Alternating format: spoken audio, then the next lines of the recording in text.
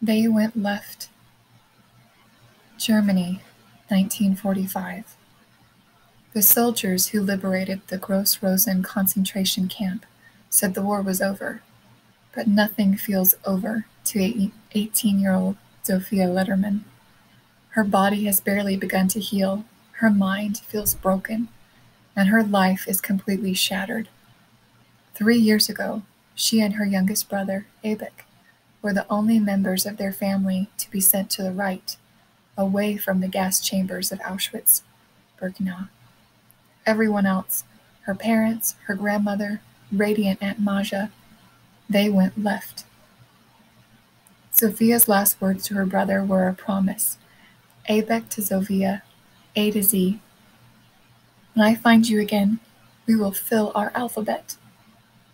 Now her journey to fulfill that vow takes her through Poland and Germany and into a displaced persons camp where everyone she meets is trying to piece together a future from a painful past. Miriam, desperately searching for the twin she was separated from after they survived medical experimentation. Breine, a former heiress, who now longs only for a simple wedding with her new fiancé. And Josef, who guards his past behind a wall of secrets and is beautiful and strange and magnetic all at once. But the deeper Zofia digs, the more impossible her search seems. How can she find one boy in a sea of the missing?